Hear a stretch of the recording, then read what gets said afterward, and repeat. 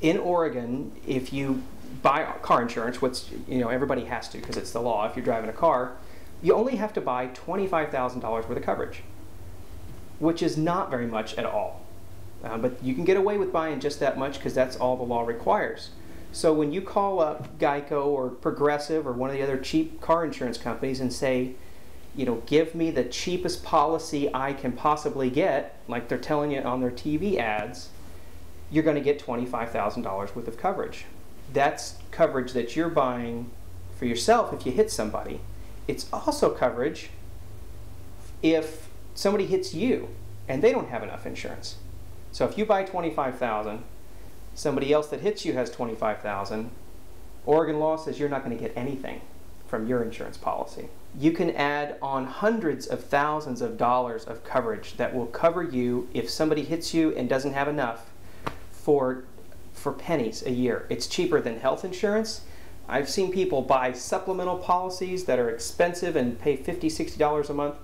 You don't have to do that with car insurance. It's cheap to get above that minimum level. So, I tell everybody this, and my friends and neighbors get sick of hearing me say it, but buy as much as you possibly can. If you, God forbid, end up hurting somebody else by not paying attention, you're going to have enough insurance to cover what you did.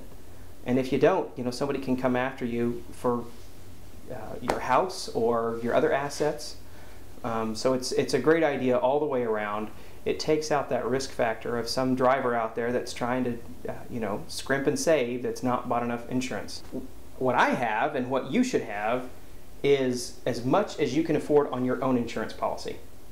So if somebody hits me and really injures me and I have $1 million in coverage because it's cheap once you get up that high. It's really cheap. I think I paid an extra $100 a year bumping up from whatever I had before, $300,000 or something. So it's really cheap to get that much coverage. The other thing it does, if I hurt somebody out on the street accidentally, it covers what I've done. So it's a great thing to have, and it's not a place to save money. You just need to call up your insurance agent and say, I want as much liability as I can afford, and I recommend $300,000. That will give you protection if you hit somebody and if you get hit by somebody who doesn't have enough insurance. You can't control how stupid people are on the road and when they are careless and negligent and don't pay attention, but you can still protect yourself.